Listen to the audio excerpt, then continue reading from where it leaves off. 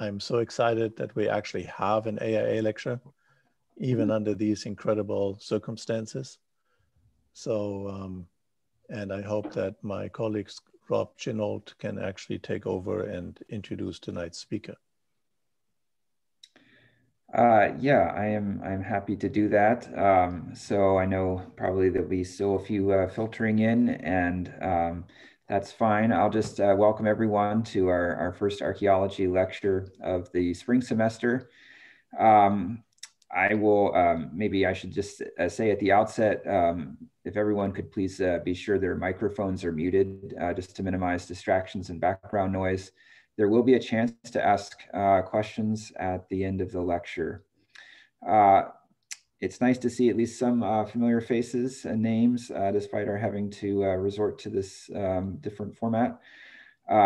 Due to the ongoing pandemic, our campus remains closed to visitors, but our chapter wanted to maintain at least a limited schedule of talks this year.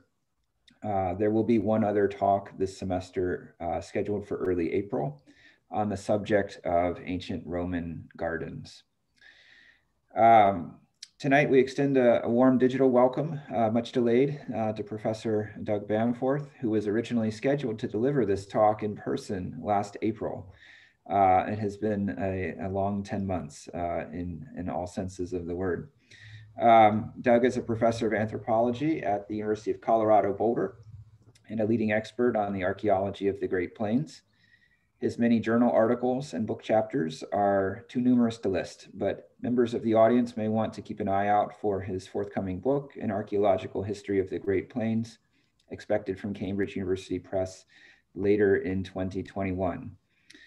Doug has a long record of work on the Paleo-Indian period on the plains, in which his research has focused on how human use of the plains landscape responded to long-term environmental change during the Paleo-Indian period from roughly 11,000 to 8,000 BC.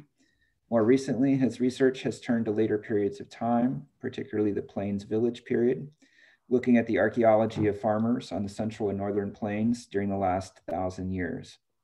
His fieldwork over the last half dozen years has focused on a small scale 12th century horticultural community on the Pine Ridge in northwestern Nebraska. And we are fortunate tonight to hear some of the results of this work in his talk titled The King Site in Western Nebraska and Maize Horticulture Beyond the 100th Meridian.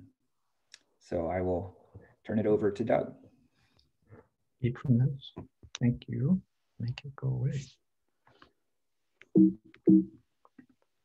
There we go. Okay. Thank you very much. I had said when we were chatting before that this is both my first AIA circuit, and my very first AIA lecture. So it's, I'm excited. And I looked up Doris Stone. This is a Stone lecture, and it turns out that she was associated with Tulane, where my uncle taught in the biology department for decades. So I suspect she knew my family, and she also worked down in the intermediate area where one of my colleagues is one of the few American archaeologists, Jason Sheets, who works down there. So there's these strange small world that we live in, these connections that I never would have anticipated. And then a reminder that the lecture is being recorded, which I think is great. So I'm going to talk about a very small place that's called the King Site out in the northwestern corner of Nebraska. And I think that any archaeological site has implications that are much bigger. And I want to start off with a much bigger question that I'm going to argue the King Site tells us something about. And it's one of the fundamental questions in archaeology in general.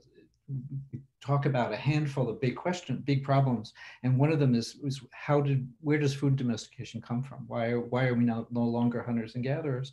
And we see maps like this all the time, and this map really shows us two things, right? It shows us this very small number of places where people invented agriculture, and then it shows agriculture spreading all over the rest of the world.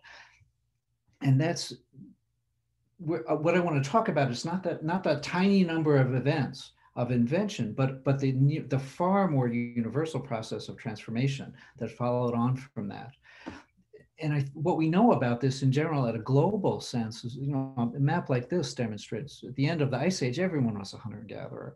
And today, no one's a hunter and gatherer. And that tells us a couple of things. The long-term food production always replaces hunting and gathering. There are no exceptions. Food production doesn't always replace hunting and gathering immediately, though. There's a period of, it goes in fits and starts, and there's often a period of overlap and interaction. And that means, taken together, what that means is that except for a really small number of first inventions, about maybe 8 to 10, turning to food production always involves knowledgeable choice. It always involves people who understood what they were getting into. And the mystery of the invention of food production is very much that people didn't know what they were getting into. But that's not what happened after it was around, because you could see it down the road or across the river or wherever it was coming from. And that's that. I want that to kind of frame the case that we're going to talk about. And I want to talk about the Great Plains, about my turf, the huge grassland in the central part of North American continent. And we'll look, I think you guys can see, we'll end up in here. We, of course, the Great Plains is known for hunters and gatherers. I'm sure most of you have seen Dances with Wolves, right? The good guys in Dances with Wolves are the Lakotas, who live this kind of a way of life. And this is a colonial era way of life, right? Horses came in with the Spanish. But intensive bison hunting has deep, deep roots on the Great Plains. And this is, I mean, for a lot of people, this is what Native Americans look like, and which is not the case through most of North America, obviously, and was not the case on the Great Plains. In fact, the largest number, for the last 1,000 years, the largest number of people who lived on the Great Plains were not hunters and gatherers, they were farmers. And they lived in big towns by the 1700s, like Double Ditch up in North Dakota, which, as the magnetics show you on the left, is actually Quadruple Ditch. And these were towns of 1,000 or 2,000 people, earth lodge villages like the one George Catlin painted down in the lower right. And towns like this that housed hundreds and thousands of people in some cases, extended from North Dakota all the way down into eastern Kansas with this kind of architecture, and well south of there with a very different kind of an architecture. These folks knew each other, right? These were not, these two groups lived side by side, but they lived side by side in the 1800s and the 1700s, and they lived side by side for 1,000 years. Right? This is the problem. That is, people made a choice about what they were going to live, how they were going to live. They could have been a farmer and they weren't, but they knew their neighbors and they were locked together, woven together into this network of trade that tied the entire Great Plains together, and in fact tied most of North America together. And we can see that in objects, and we can see that in written records when we get into the colonial era. And the most famous part of this is Plains-Pueblo interaction that Coronado described in 1541, 1542, at Pecos Pueblo and some of the other border pueblos. But it happened all over. That was one example of something that happened all over the place, right? These are knowledgeable people who understood their neighbors and knew their ways of life. And I want to use one more Plains example before we talk about the king site to add a little bit to this, right? It's knowledgeable choice, inevitable change, but not always, but it changed where people were side by side for many cases, in most cases. This is a Comanche town, Comanche village that Catlin painted. And I want to look at one particular Comanche. This is Quanah Parker. Quanah Parker was the last great leader of the Comanche, so never a formal chief in Comanche terms, although sort of appointed chief by the government somewhat later. But he was a war leader and a hunter-gatherer. He was a bison hunter, and this is him with he actually had many wives. He had an astonishing number of wives, actually. But Tenarce was one of his favorite wives, I'm not sure. But these are hunters and gatherers. These were bison hunters. And you can see that in his architecture, and you can see that in the kind of clothes that he wears. And if we could see more of his material culture, you could see that in his material culture, right? These are not hunters and gatherers, right? These are farmers. They're equally serious people, right? There is no question about this. But these are sort of diametrically opposed ways of life. And you can see that in their clothing, and you can see that in their architecture, and you can see that in their technology, just as we could see it for Quanah Parker and Tenarce. And we see these, right? This is hunting and gathering and food production. Except that this is Quanah Parker and Tenarce too. In 1870, Quanah might have dressed something like that. In 1900, he dressed like this. And he was said to be the wealthiest Native American in North America at that time. He was a very successful rancher in southwestern Oklahoma. The house that you see here is on the National Register of Historic Places. You can visit it today. He transformed his life in the blink of an eye. In the blink of an eye, in less than a generation. And that means that these changes can happen really fast. But what I want to add to that list of 3 things is not just that it can take some time, it can be slower, it can be fast in the case of someone like him, but that it's always enmeshed in a much larger web of social and economic and political connections. That doesn't mean it has to be forcible in the sense of the colonial era in North America, but the choices that local people, including very local, what we think of as very local hunter-gatherer groups make, are choices that they make because for reasons that are immediate in their lives. You know, how do I feed my family? What's available to me in the place where I am? But they're also choices that they make in connection to their connections and their interactions with the regions over often a much larger area around them. And that's, I want to dive down into a very small place. And we're going to come back up and I think and try to talk about it in those terms again. And I want to keep this as a kind of a frame around it. Now, plains archaeologists have been keenly aware of this variability. And we tend to be a practical-minded material kind of bunch. And people have noticed that where we see farmers is on the eastern parts of the plains, and where we see hunter-gatherers is in the western part of the plains. It's blurrier than this in the deeper past. But the great plains archaeologist Waldo Wedel argued that, in fact, depending on who you read, the 100th Meridian, the 99th Meridian, 100th is a nice round number, so that's the one most people use. Put farmers to the east of the 100th Meridian, hunter-gatherers to the west, feed caps to the east, cowboy hats to the west, right? It's a dividing line, and it's a dividing line that has to do substantially with precipitation. You can, on average, you get enough rain to the east to bring in a dryland crop of maize and corn.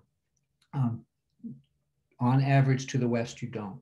And that pattern is something that Wedel talked about. He knew it was blurry, but that has been something that comes right down to the present. I found an article about either the 100th or the 99th Meridian published just a year or 2 ago, saying that, in fact, you can see the meridian in aerial photographs, in satellite photographs, because of the differences, and it's browner to the west and it's greener to the east.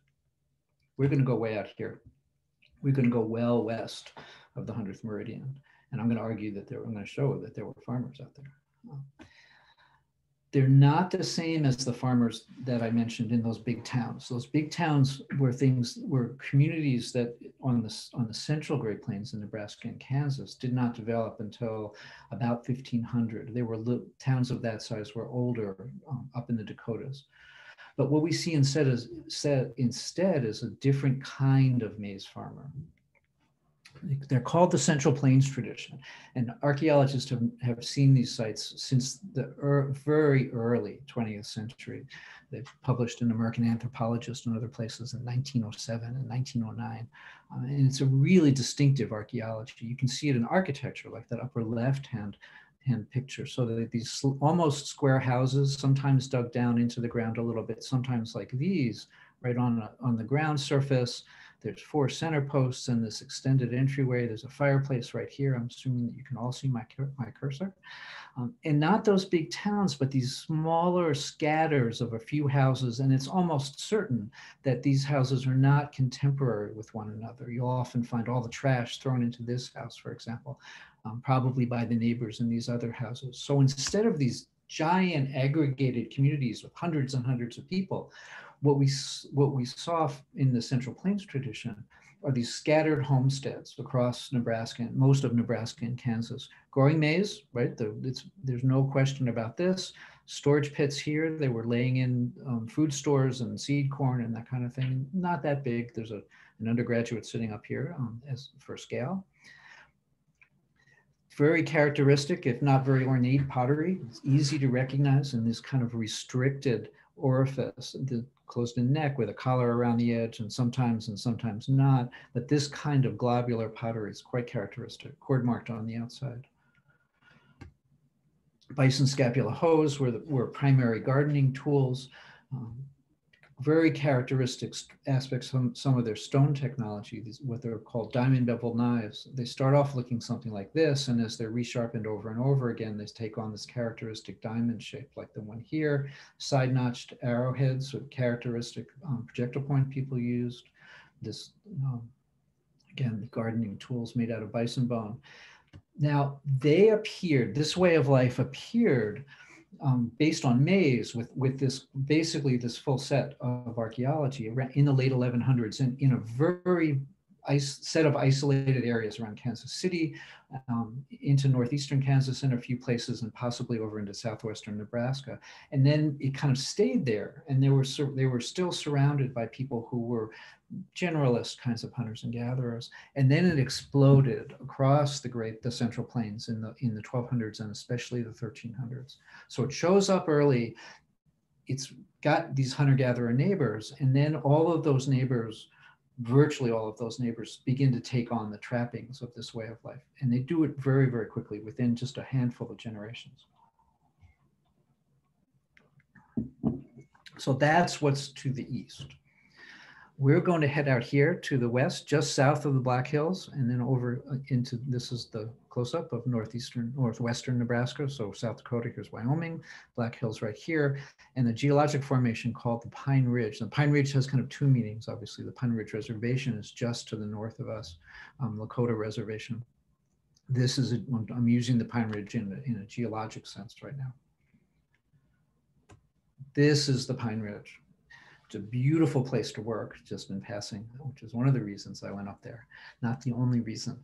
It was thrust up. This escarpment was thrust up when the Black Hills rose up through the floor of the Great Plains. And as it did that, it pushed up the local aquifer, and the canyons in the Pine Ridge carry permanent water out of the aquifer. It runs down into the White River, which is the major drainage in here. And you can see the river courses, right? They have the stream courses down here. That's permanent water in a relatively arid landscape, right? So it creates these localized kinds of environments where, you know, the floodplain is fairly rich, and you might have the potential for agriculture. And in fact, back in the 1940s, and there's a little bit of irony in here, when Wadel talked about the 100th Meridian, farmers on one side, hunter-gatherers on the other, that was in the 1940s. At exactly the same time, his mentor, Asa Hill, who was the director of the Nebraska State Museum at the time, or the Nebraska Historical Society, was digging a site in Chadron State Park. And Asa Hill was a really good field archaeologist, but he didn't show it on this particular excavation. So this dark stain that you see here turns out to be a house floor, slightly dug down into the ground, very irregularly shaped and very, very badly documented. It is said to be a floor about this wide, with a pit this big under it, which means you couldn't have stood on the floor. So it makes no sense at all as one structure. And there just is no answer to this. But we know that there was something built there that was house size and in some general kinds of ways, kind of similar to these houses to the east. And in other ways was really similar to it. So we have pottery like this, which is, you know, less ornate even than normal Central Plains tradition pottery, but still that globular shape with a cord-marked exterior. You can find pots like this in all kinds of Central Plains tradition houses. They dug out tons and tons of bison bone, every bit of which they threw away. So we know nothing more about it than that it was there. But they also found direct evidence of maize agriculture, including maize corn cobs, maize cobs, only one of which they retained, and bison scapula hoes. So not only did they have the products of the garden, but they were growing them. They had agricultural tools. This is well beyond the 100th Meridian, right? Badly documented, barely published until just a few years ago, but everybody kind of knew it was there. And so I figured, can't be the only one. There's got to be more. So we'll go look. And and I also knew it was a nice place to work, which didn't bother me at all. So we went out and over a number of years walked as many of those miles and miles along as many of those permanent streams as we could get access to. This is all private land. And I would just basically write letters and ask for permission to walk along, along Beaver Creek, along Bordeaux Creek, along Dead Horse Creek, along Ash Creek. And here we are walking along the creeks and get these lovely walks. And we spent years becoming really, really expert at not finding sites with pottery on them, not finding Central Plains, so good at not finding Central Plains tradition sites along the Pine Ridge. Except for one time. And we actually were told that it was going to be there. We talked to lots and lots of people, right? Here's a globular pot from just south of the White River out of the west end of that distribution. Guy said, oh, you want to see this pot? And I said, sure. And he took me out to exactly where he found it. He knew exactly where it came from, and he knew exactly what we were going to find when we got there, which was nothing. These folks were out there, and they were living and leaving pottery, but they don't seem to have been out there in any great numbers. But there was one other site that we finally got to, and it was on Bordeaux Creek, just east of the Chadron State Park site. So Chadron State Park is here. Bordeaux Creek is the next major drainage down, and that's the King site.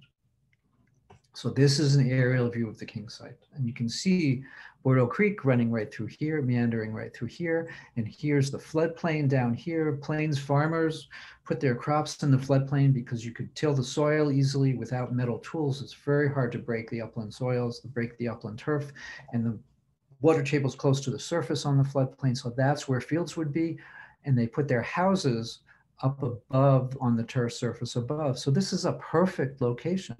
Right, here's a meander scar from the creek. There's soft sediment down in there close to the water table. Little village up here. It's exactly where one of these communities should be. And this is what the site looks like. So you can see it here.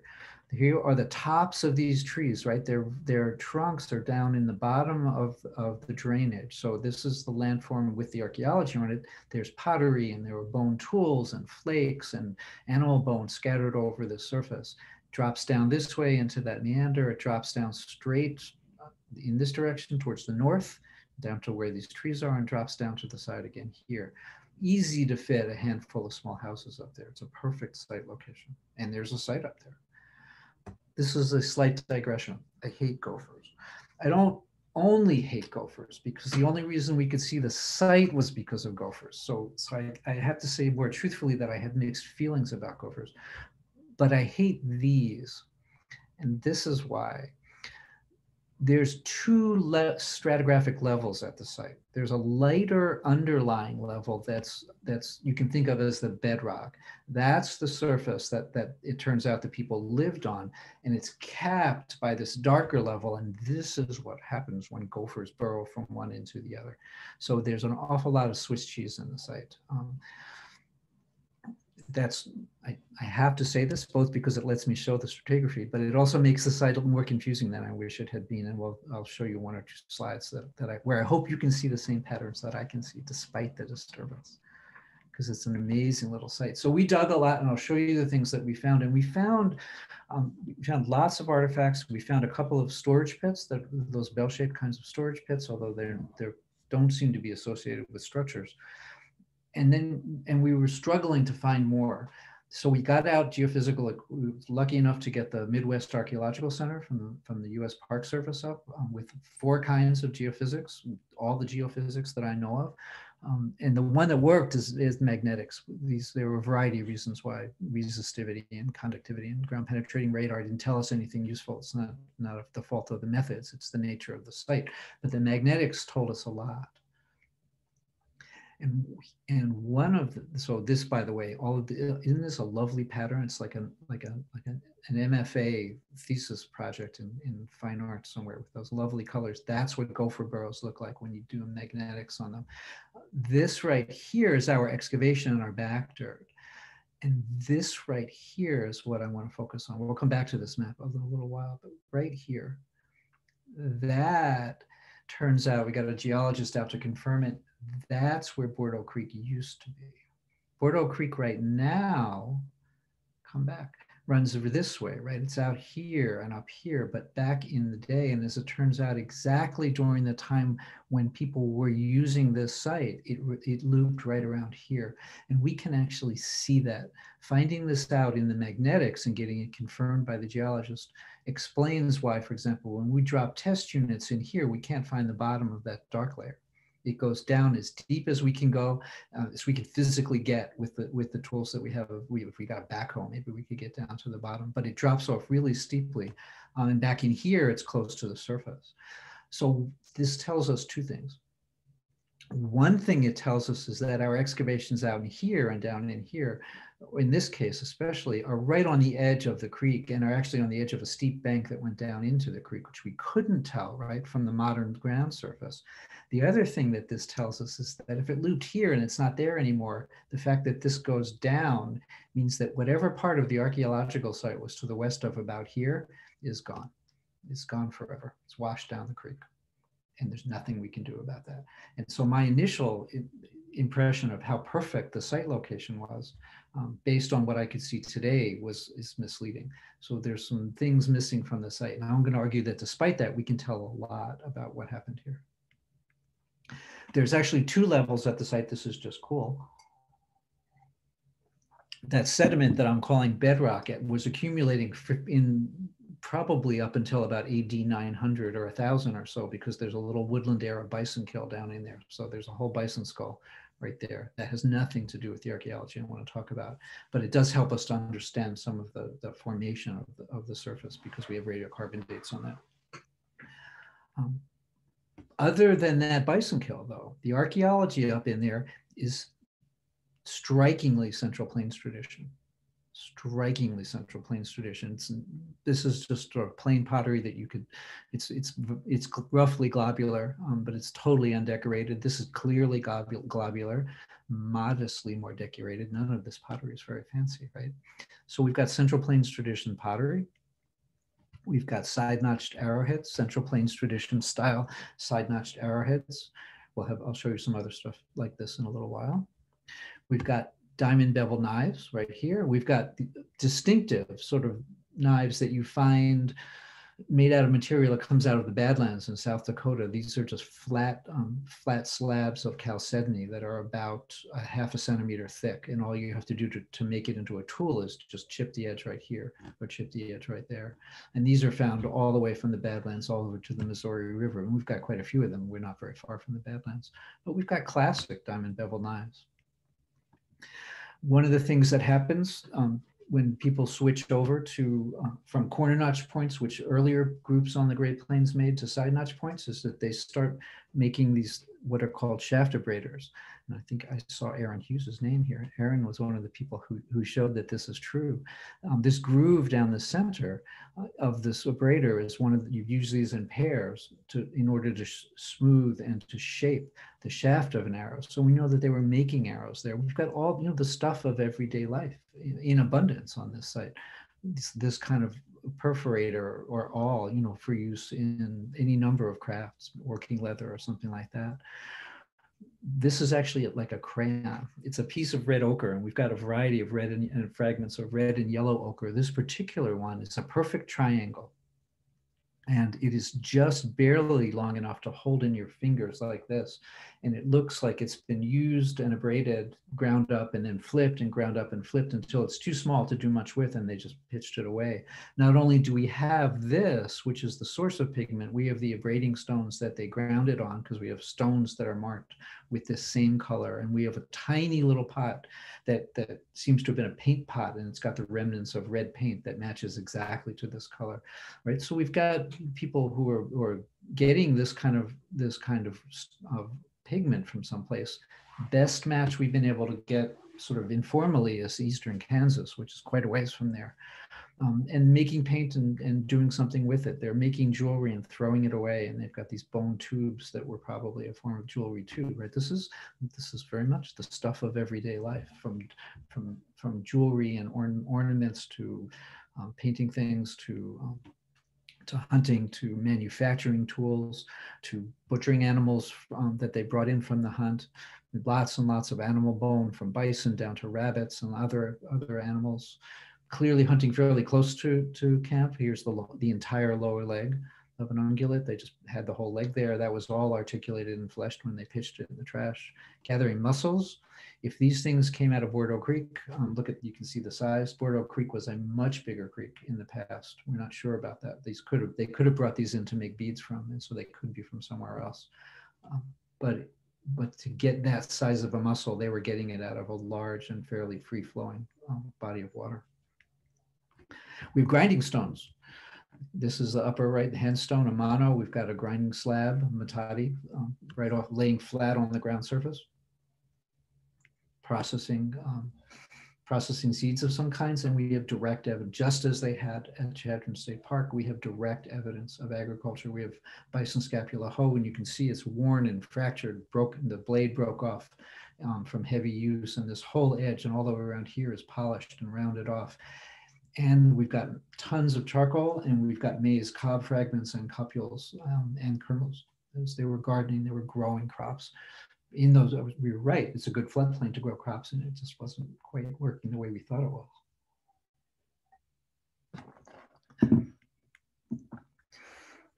So we've got the stuff of the Central Plains tradition, but what we don't have yet is a house, right?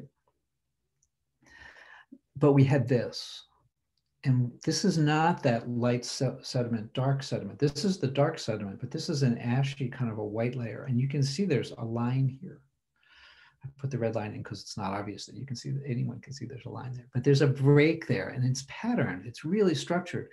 And so we started to chase this because house floor, people sometimes plastered house floors on the Central Plains, not often, but now and then. I was wondering if that could be what it was. And as we got down into it, it didn't look like that. And the first thing that it turned into really clearly was trash. That this was a place where they had dumped an enormous amount of trash. And it's really clear that none of this is in anatomical position, right? You've got a bison tail and a bird wing, probably a turkey, and a small mammal pelvis all jumbled in together. And we took potsherds out of here, and we took all kinds of charcoal and bone and all kinds of things. And as we got down into it, it began to be quite structured.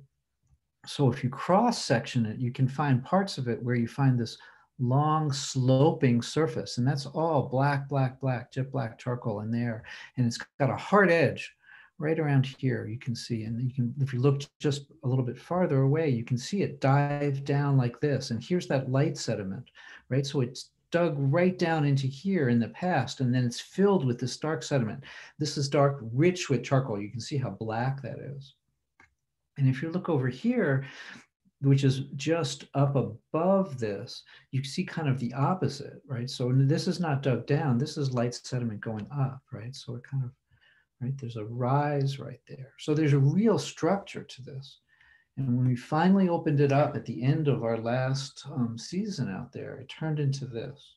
There is no way in the world that that's a house, right? This is about 2 meters wide and about 4 meters long. It's burned all over. You can see how black the base of it is with charcoal. But here's that drop right at this end. This is that edge. This pile of stuff is right there, just beyond it. This hard edge right here ran right along here. And we came to it in pieces. So it wasn't until the very end that we saw the whole thing. And my students knew that we were not figuring out what this was. And we were sitting around the campfire one night, and a friend of mine was out who knows nothing at all about archaeology. He just likes to camp. And so he came up to hang out with us, and he's full of questions. And so he wanted to know what we were finding, and we were finding all this stuff, and we were finding pottery. And he said, well, where'd they make it? And I said, just looks local. I mean, we dug perfectly good clay right out of the floodplain. And he said, well, where'd they fire it? And there's a student who I run into at conferences to this day who laughs at me as soon as he sees me, because he said it was like one of those cartoons, where the light bulb goes off over your head. And it's like, they fired it right in the middle of my excavation. That's a kiln. It's the only, as far as I know, fully excavated ceramic kiln on the Great Plains. But if you open fire pottery, These are experimental ones. You dig a hole, you dump the earth back to the side, you light a fire in there, it burns the whole bottom of it, it fills it up with charcoal, you put the pot down in there, you cover it with all of this stuff, and you burn it again. You get layers and layers of charcoal. If the pot survives, you pull it out and you've got a huge mess. A huge mess, big hole in the ground that's full of ash and charcoal, and it is the best place in the world to throw garbage. And that's what they seem to have done at the King site. And these are this is the last right here, the last object that we took out of the bottom of that kiln. Now, I mean, what I'm describing, no houses yet. We'll get to a house in a minute, right? This is a settlement where people lived long enough to gather clay and make the pots and let them dry and gather all the fuel and then do the firing. And when we look through the stuff that we took out of the kiln, there's a remarkable amount of fetal bison bone. Bison calf in the spring. So if you kill a cow that's got a fetus, you're killing it in the winter. And you probably, so that means that they were filling that kiln with trash during the winter because we're getting the fetal bone from multiple kills. So we can see this extended occupation of people staying in one place, and their material culture is almost indistinguishable for most of it, not all of it, but most of it is so close to indistinguishable to these farmers to the east. And they're growing crops, they're growing maize right there because we've got the gardening tools and we've got cobs and we've got cupules. And it's a little hard to make sense out of in some ways, but it matches back to the Chadron State Park site. And I want to focus on these for just a moment. Besides that, it's amazing to actually find the blade of the knife still in the stone handle. This is exactly how we took it out of the ground. We've got the glue that's still in there, and apparently this works best if you wear it on your wrist, dangling in your wrist, and you can just grab it like that. And we had another handle that came out 30 centimeters away that looks like it broke in antiquity. That must have been made exactly the same way.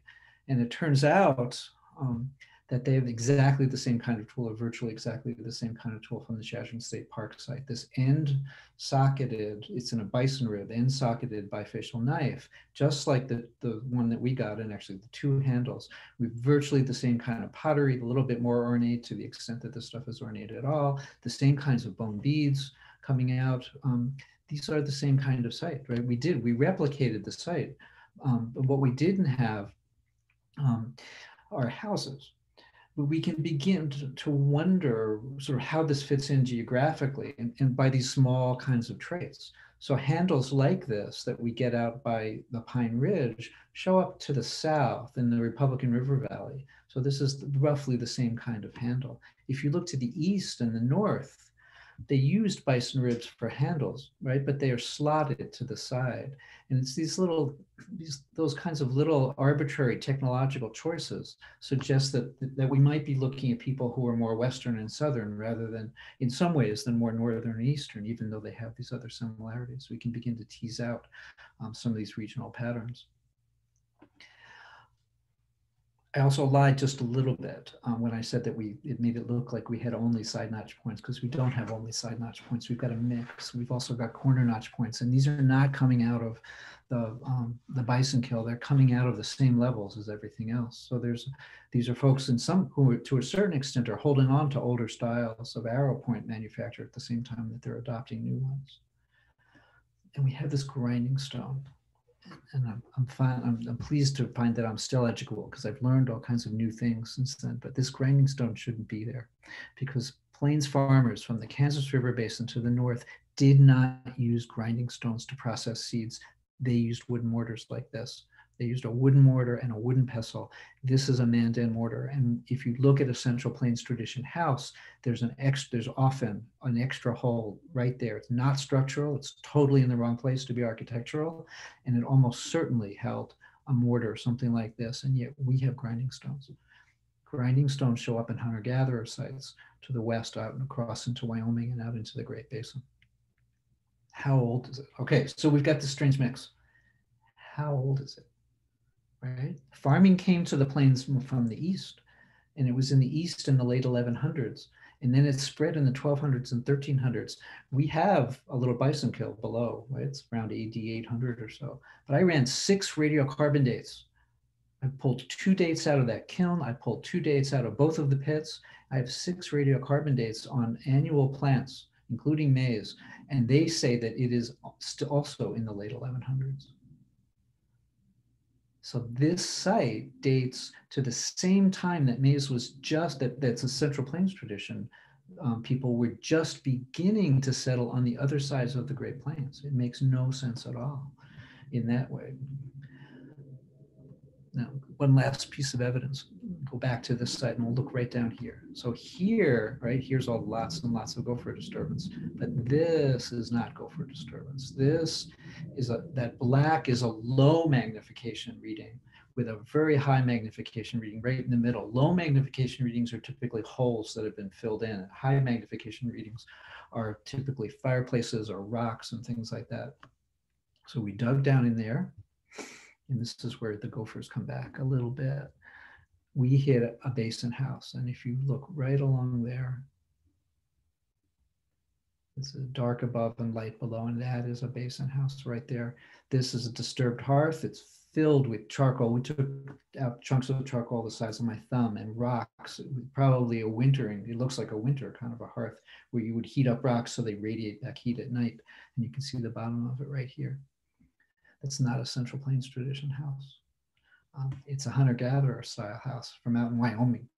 These are the kinds of houses that hunter-gatherers out in Wyoming, these kinds of, sometimes these big deep basins, but more often these shallow kinds of open basins, 4 meters or so across, sometimes bigger, sometimes with storage pits, which we didn't find in it, but that may just be because we didn't dig the whole thing. So what have we got? We've got clear evidence of Western connections. We've got obsidian that must come from Yellowstone Park. We've got in the vicinity of Idaho or Yellowstone. We've got raw material that comes out of eastern Wyoming. We've got a house style that sits stratigraphically in exactly the same place as all the rest of those of the excavations of any kind that we have at the site. Sits right at the top of that light level. That looks like a Western Plains hunter-gatherer kind of a house. We've got maize. We've got gardening. We've got pottery that looks to the east. And we've got ochre that probably comes out of eastern Kansas. We want to demonstrate that that's true, but that's our best interpretation. So we've got this tiny little place out in western Nebraska that's actually connected to all the way across the Great Plains, either stylistically or by the movements of objects, because people knew each other. And so I want to step back up. Say what's going on, suggest what's going on.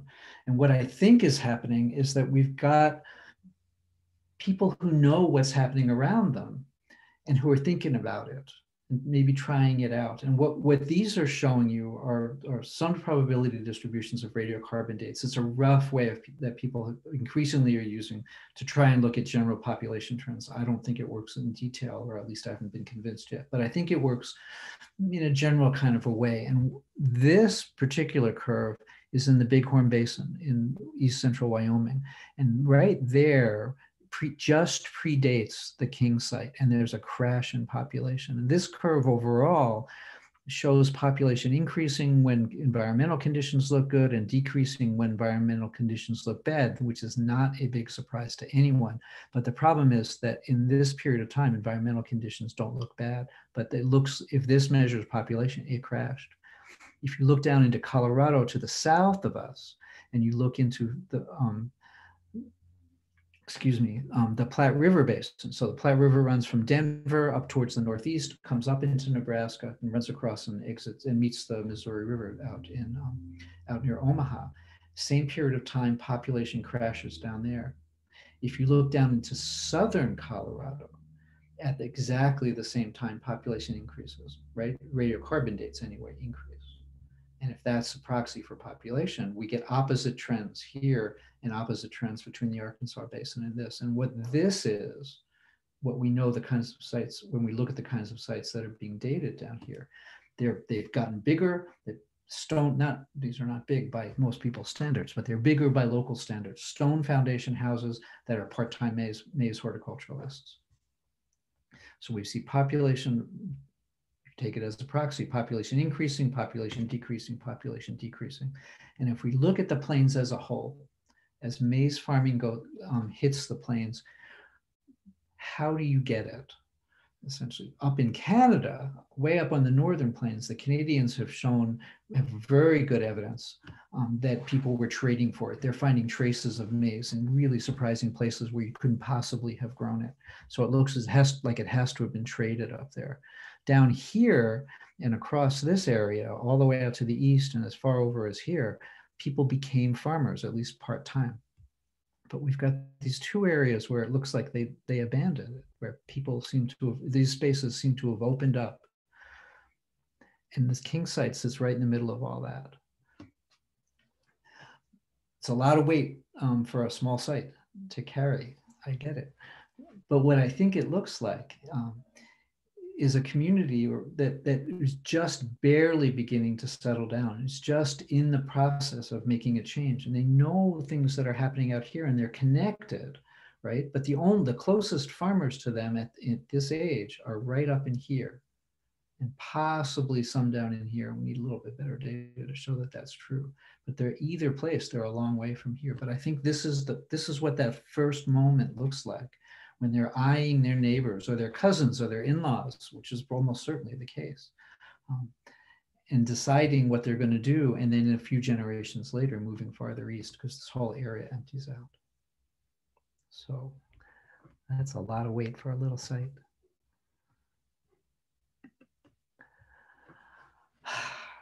Happy, how do I do on, I'm not bad on time either. I'm happy to answer questions.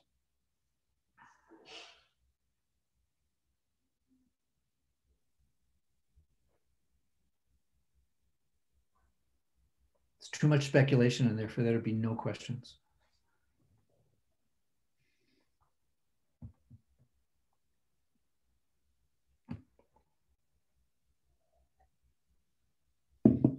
Ortvan, you're on mute. So how many people did actually live at that king site?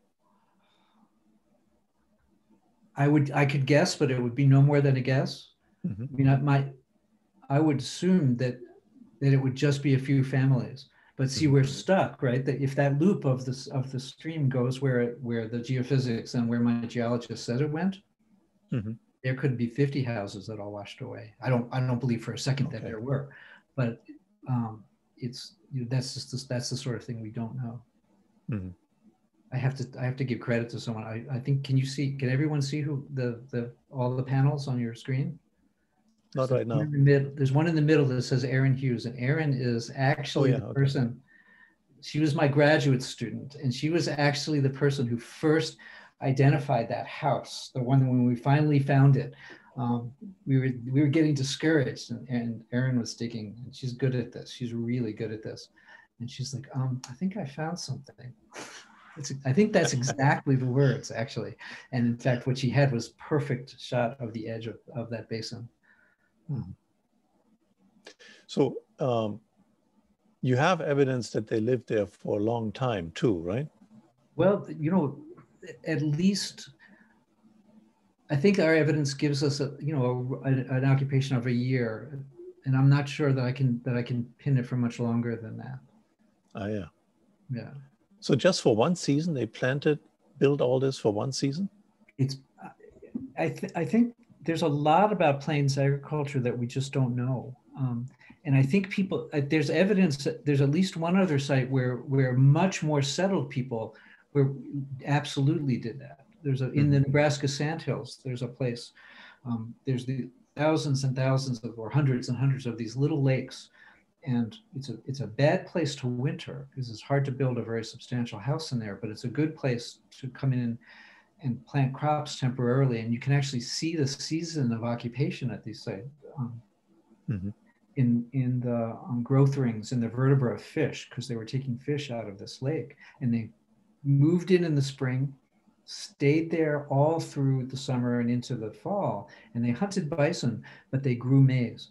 Same kind, even better evidence that we've got. They've got stalks and they've got all thrown away in the trash. So, and that's it. There's no evidence of any kind of longer term occupation. They were building what looked like almost like teepees. So we know that they did this kind of seasonal food production, at least in some places. So I think it's plausible. Mm-hmm. But you said you found a lot of trash in that one abandoned kiln, right? Yeah, yeah. So that sounds like, I don't know how much trash a couple of families can produce in just 1 year, right? Yeah, I'm hoping that the funnel analyst can tell me a little bit more about this. But one bison makes a lot of bone. So, and we don't know. There's actually, I'm reasonably certain actually that there's a second kiln there, right next to the first one, that we nicked the corner of in one of our grid units, and I don't want to dig another one, so and there's no reason to dig another one. But we found exactly the same kind of patterning. They were using bone as fuel, for example. It's we see they call it the Pine Ridge because it's so full of trees right now. But in more ancient times, fire drove that woodland back into those canyons. And so it was much harder to get wood. You can see it when it burns, when it occasionally burns now, you can see the trees just vanishing. And so they used a lot of bone as fuel in the kiln itself. And we can see that. And so there's this notch that we have in the corner of something that's got the same kind of burned bone and the same kind of outline on the edge. And so I think there's a second, I think, which might suggest that they were there longer, actually. It could be a couple of years. Yeah. We have a question in the chat. Can you see that? Yes, I can. I'm sorry. I do this to my students too in class and I miss it. Any evidence of maize through trade during the same time period? The Canadians have been doing a lot of work looking at sites that are a little bit older than this, and they come right up through time into the 14 and 1500s. And they're looking at pottery and grinding stones and things like that. And they're finding evidence way out in Alberta of maize. And they found 3 kinds of evidence, and one kind of evidence turns out to be very, very bad. They're finding maize starch. And that's otherwise known as cornstarch, which is all over the world, including all the gloves that people in laboratories wear. So finding cornstarch on archaeological, they published it all, and then they went kind of oops. But what they're also finding is maize pollen and maize phytoliths. And they're showing up on grinding stones and things like that at bison kill sites like the Gull Lake site in Saskatchewan and Alberta. And so yes, they're absolutely trading it up there. And that was one of the staples that farmers, like people from the towns that I showed back at the very beginning, traded to their hunter-gatherer neighbors. They traded maize and they traded beans and dried beans and squash out onto the far out onto the Great Plains. And this Canadian work is the first time people have been able to see that in the deeper past. Do you know if the Canadians are doing any isotope work or any other geochemical work to try to trace the growth region of the maize? Not that I know of. Not that I know of. One of the problems is that it's all carbonized, so I'm not quite sure what gets left. Should add that there's a Canadian archaeologist here, Jack Brink, who wants to know, he's sipping a scotch, which is in character completely. He wants to know if we found fire-reddened earth underneath, because he would expect it to oxidize. And I would have expected it too if it had sediment in it that oxidized. But we took the samples of the dirt, that light-colored sediment, and then we took samples of the dark-colored sediment, and we threw them in a fire. And then we pulled them out, and the light-colored sediment doesn't oxidize. It just doesn't. But the dark-colored sediment does oxidize. It turns bright orange. So I know it occurred to me that somebody might ask this question. I have a photograph, but I'm not going to take time to look for it right now.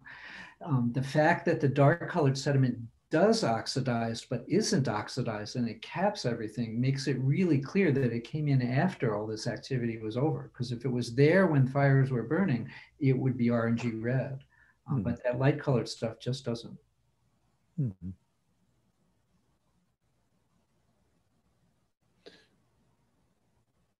Are there other questions? I don't want to monopolize this here. I do have more though. I'm not sure if this happens in my classes where there's too many people. This is wonderful that there's so many people here. This makes me really happy. I can't tell if people are like raising hands or if it's not showing up in the chat. I don't know. Yeah, I mean, we could do that. You all have the reaction button, so if you want, you can raise hands like here.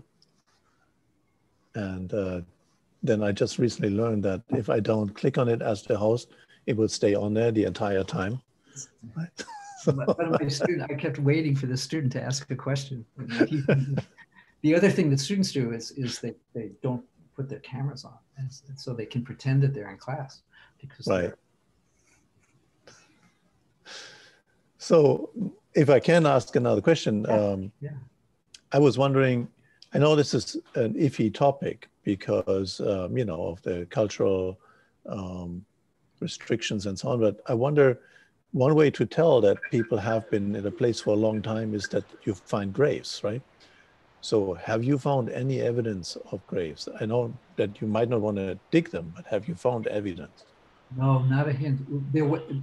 Very briefly, thought that we might have found some finger bones scattered. It's not unusual to, I mean, when our people die, they go into the grave very quickly. These were societies that we know where the dead stayed present in multi-stage burial ceremonies over years, and people would do secondary interments. Most of these early groups in this part of the world did ossuary burials, or a little bit farther to the east, they built small burial mounds with this collective burials, so collective bundles of bones. So the dead were present in the world around people for quite a while, Yeah. burying everybody. And we thought we might have found a little bit of that, but it turns out that they were not. They were carnivore bones, so I was believed. No, we haven't. There are burials not far from where we are that are a little bit older than this. So if these plains farmers, if they move, they will actually bring their ancestors with them in bundles of bones. It's these more mobile groups that definitely do. Oh, yeah.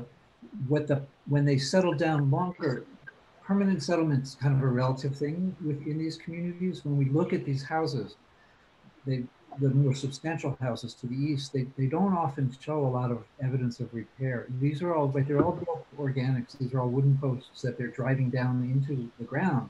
So eventually they rot and they start to weaken. And so you either rebuild the whole house or you move. And most people see a relationship between a fallow period from dryland farming and the lifespan of the house. And it becomes, if you plant in the floodplain the way these folks seem to have done, you end up with these long linear fields. So that if you've got fallow, acres and acres of fallow and acres in use, scattered in these long stripes, it becomes easier to move the house than it does once you've got to repair it, than it does to move, than it does to rebuild. And so that people talk about a cycle of movement along these kinds of drainages, which makes the notion of permanence sort of a dicey thing. But that said, throughout the northern part of this distribution of farmers, it's what we see are collective burials. And so people would apparently either bury and then disinter and bundle, or expose on a scaffold and then bundle, or something like that. Whoever dies, and then all at once there would be the collective burial of all at once in an ossuary or under a small mound. So they have to have been transporting their relatives at least sometimes.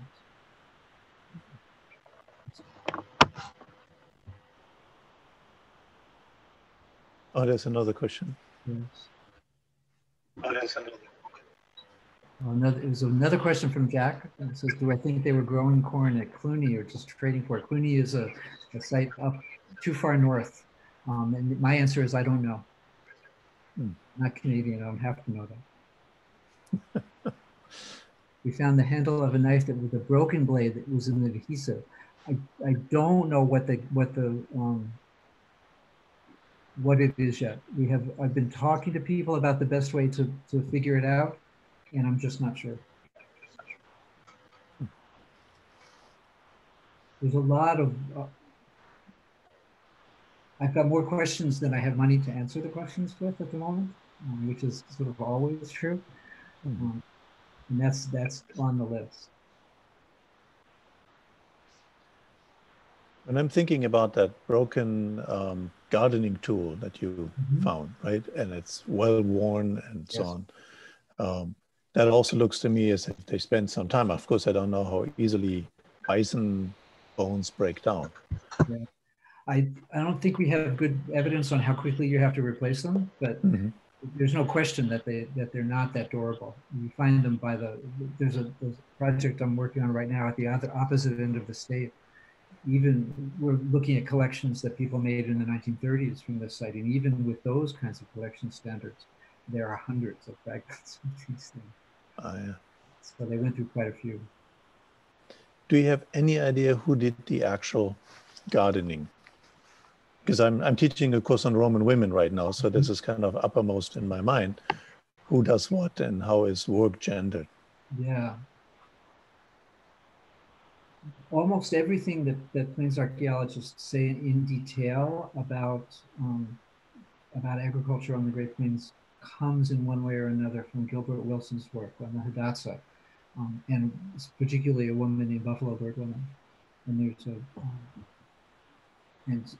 there's in these very recent communities, her really detailed information and other kinds of ethnographic information on the tribes say that women did the gardening. Oh, yeah. Now, those are, I get nervous about extending those kinds of things too far back in time.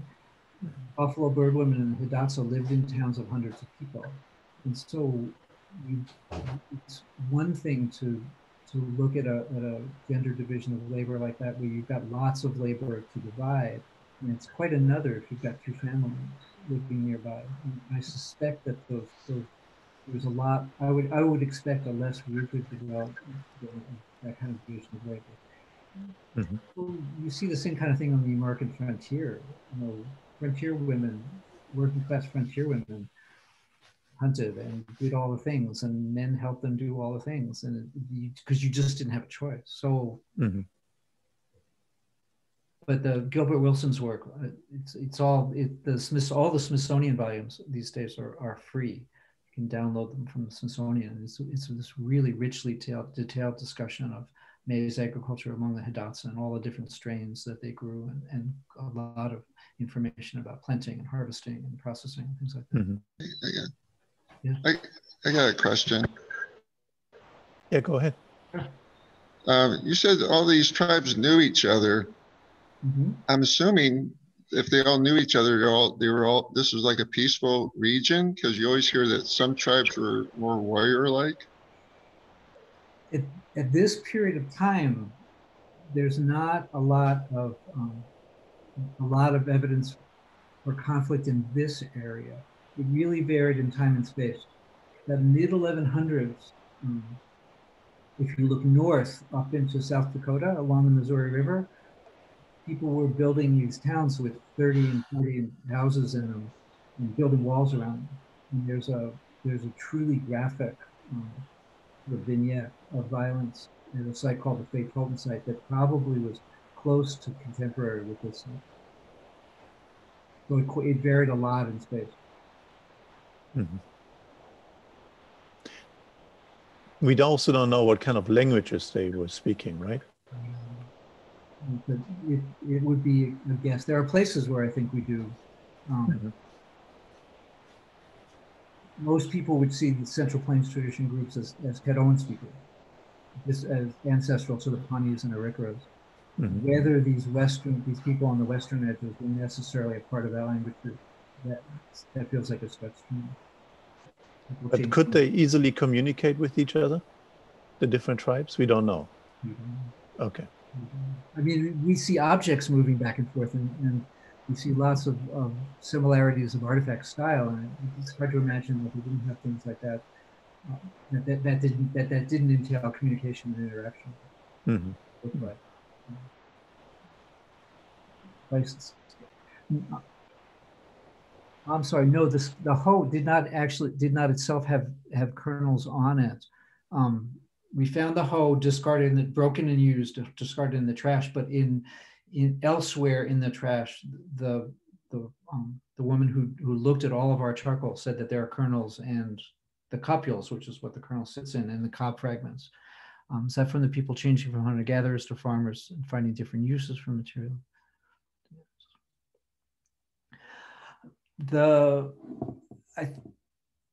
I'm thinking back to hunter-gatherer sites. You don't find bison scapulas used in the same ways in pre or agricultural sites that you do in these. If you're not tilling a garden, you wouldn't use the scapula as in the same way that you would if you are tilling a garden, if that makes sense.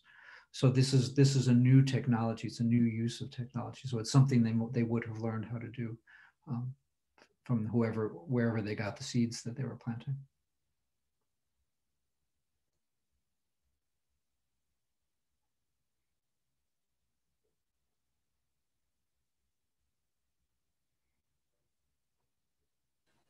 Are they using the scapulae because there's simply no wood around that they could use instead to make tools? Bone is more durable. Oh, I see. And it's naturally shaped. If they when they cut the scapula out, there's a spine on the back, and if you get the spine off, and there's more than one way that they attach them to the handle, but it holds up better than wood. And yes, it's also true, I think, that there just wasn't that much wood around. Another question. Life expectancy change. I'm thinking back to what happens. I'm not sure that we know is the answer. For one thing, there has not been, plains bioarchaeology truly lacks synthesis, which is really unfortunate. People who should have been doing more synthesis have not done it. But it's also true that when you get into agricultural periods, there's enormous fluctuations in what look like life expectancy and child mortality and things like that. What typically happens when we talk about longer average lives in these kinds of circumstances, what we usually mean is fewer children dying. It's not that once you get past childhood, you live about the same length of time, but those averages, the changes in those averages reflect people's ability to bring their children through their youngest years, which under many circumstances are really difficult times. And so it's a little bit misleading to talk about increased average lifespan when what we're really talking about is higher and lower rates of child mortality. Infant mortality.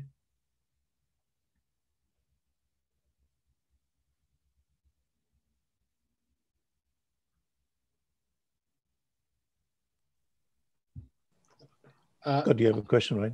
Yeah, I don't want to be too much of an environmental determinist, but I'm curious if you've looked at all at climatic patterns in the 12th century, because one of the beauties of having Zoom talks is as you're talking, I'm looking at weather. I'm looking at some models, so I'm going through the data very, very quickly, and I see that it looks like at least in the Colorado Plateau, there was an above average anomaly, and then it dropped very quickly at the mid 1100s.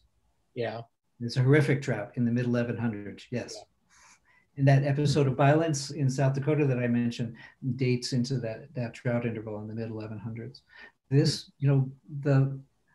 I'm quite confident that those radiocarbon dates say late 1100s, but there's actually a plateau for those of you who really like radiocarbon dating know, there's a plateau in the 1100s that means that makes it hard to narrow down.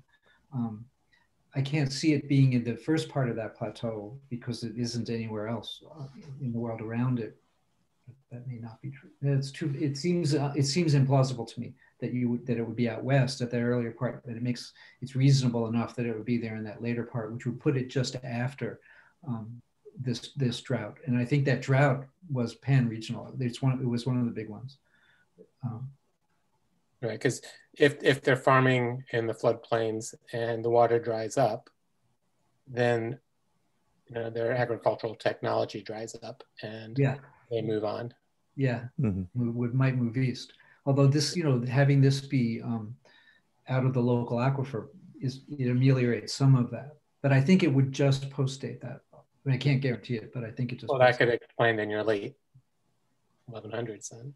Yes. Yeah. Can we assume Central Plains farmers also underwent? Yes, there were what we would call woodland people all over the Central Plains. So there's sites with a related pottery that it's the same woodland pots that you would find across most of Eastern North America, these conical, also typically cord-marked pots, all over the Central Plains. And they're fairly clearly related. That pottery style is related to the Central Plains tradition style. And there are a few places where people seem to never have made the shift to food production. So in southeastern Kansas, for example, there's a set of communities where their pottery changes a little bit, but their architecture still looks like a woodland style of architecture, and their projectile points remain mostly woodland style projectile points, and there's no evidence of maize, and yet there they are with radiocarbon dates that bring them right up into the 12 and 1300s. So there seems to be much more of a mosaic of set of changes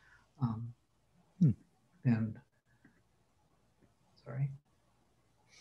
There's another good question here from Olivia. I think that Do you think that there's a technological correlation between the bison scapula hoe and the wooden grinding stone you found?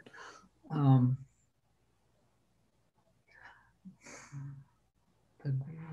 not sure the grinding stone made out of wood. The grinding stone is stone. It's a block of sandstone that's abrasive that you use to grind. So I'm not.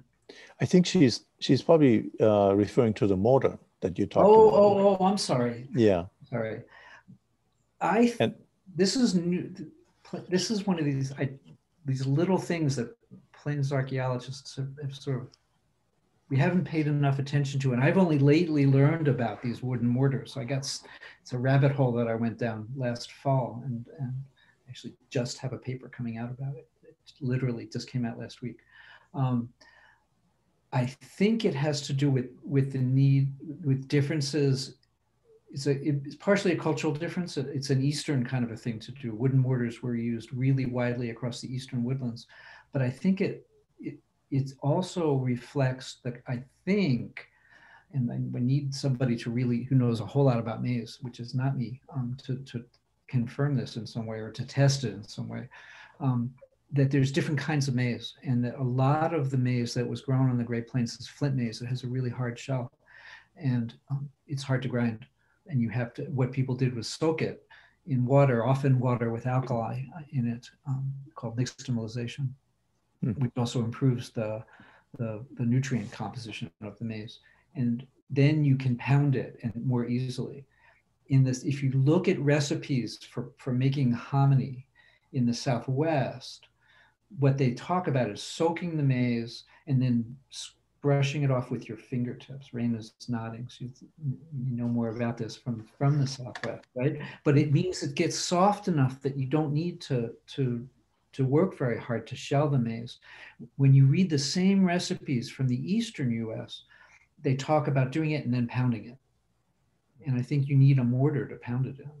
And these wooden mortars seem to have been, the ones in the Central Plains tradition houses are much bigger. The holes in the ground that people think held mortars are bigger than that mortar I had a picture of. So recipes, cooking seems to have changed in ways that we just don't know anything about.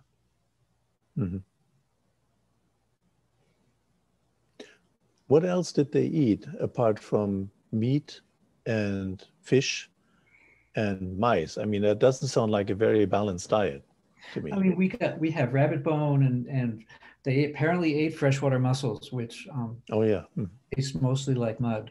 I am told. I've not steeled myself to actually try it, but they taste like their substrate, which is mostly mud. And so they collected those. We have there's turkeys all over the Pine Ridge now, and we've got the wing of a bird that looks turkey-sized.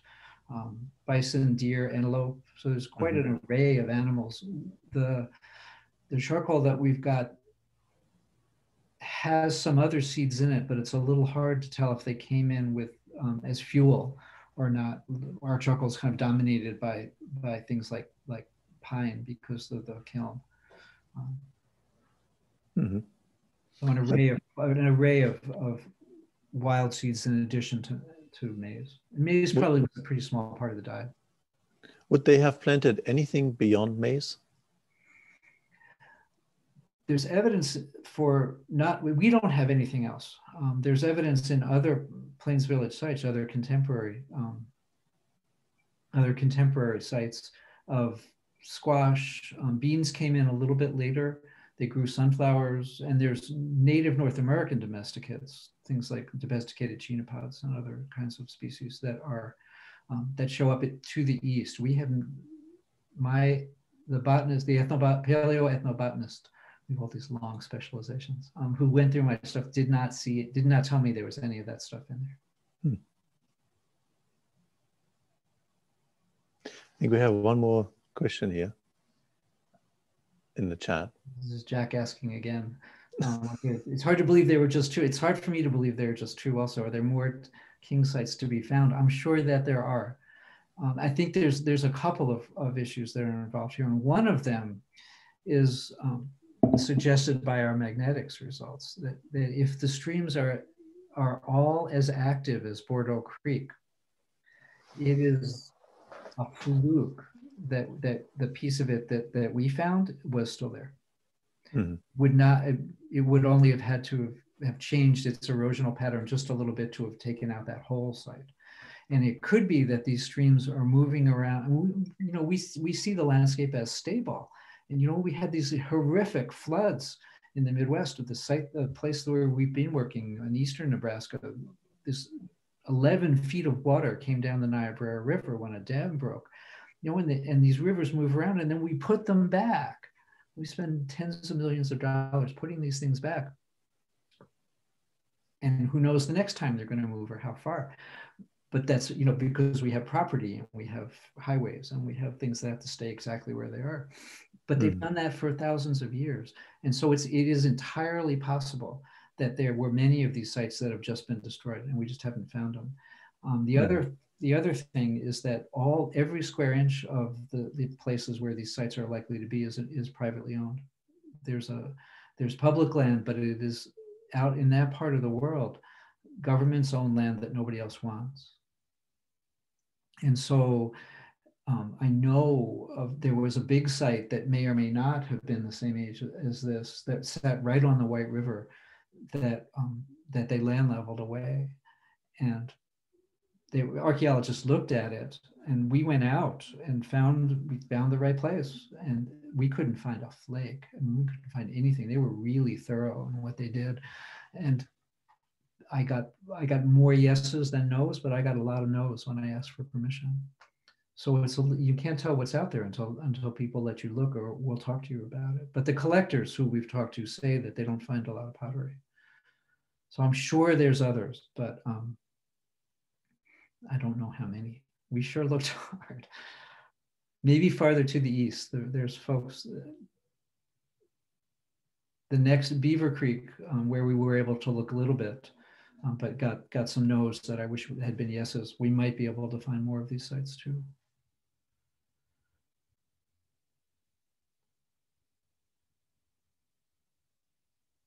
Yeah, I imagine one of the tricks would be to use the signature now that you have from the magnetic anomaly of the kiln and see if you can find additional kilns. That would be, but I've got to have the same permission to get on the land to take that out. I mean, that's sticks out in magnetics. Like, I mean, you couldn't miss that. But you've got to have permission to walk the land. And we've got the site that we're on now. Walking it the way with those two sensors that you carry on your chest, that's great, but it's ungodly slow, and you can't cover a lot of acreage. There's now a 16 sensor array that you can pull behind a little ATV, and we did 40 acres in 2.5 days on another site. I watched the people who know how to do this stuff. So that kind of thing, that's what we all need. We all should have our own private 16 array magnetic radiometer. We can just do the entire world. And we would, if you could do whole floodplains in, if you had a couple of weeks, but then you'd have to have permission. And hopping fences is just not something you do.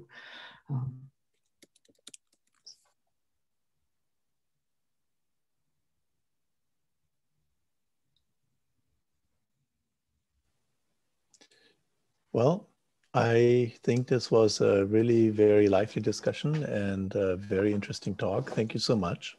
Thank you. Really enjoyed this. I'm glad this was the start of our first revived lecture series, I would say. So, and I'm just amazed how well it went. We were really worried that it wouldn't. So having all experienced some snafus just trying to teach with Zoom, but this went really, really well. So thank you so much for an interesting talk about a very interesting area of this country. Thank you for having me. It's been fun. It's been wonderful to have so many people too. It's good to see you, Aaron, and good to hear from you, Jack. Okay. All right. So, thank you so much. Yes, thanks very much. Thanks for having me.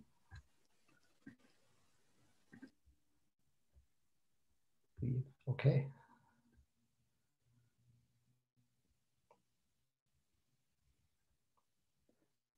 Mary. Raina, thank you for doing all the setup stuff. I really appreciate it. I'm sorry. My organization is usually better than it was episodically, and you just kind of got caught in some disorganization. But it all worked, right? It all worked. It did. Yes. Yes. So thank you for putting up with me. Oh, you're welcome. It was a pleasure to meet you finally, All right. I'm going to go have a glass of wine. Thank you for a wonderful talk. Yes, thank you so much. Questions too. They're really good questions. This was fun. I'm really, really glad that I did this. So. Oh, good. And being your very first one, it was a success. I would not have known had you not said that. Thanks. All right. Well, thanks again. And you take care. You too. Bye-bye. Just seem as busy as anyway. Yeah. Yeah. I kind of wondered, whoops, I can't stop it.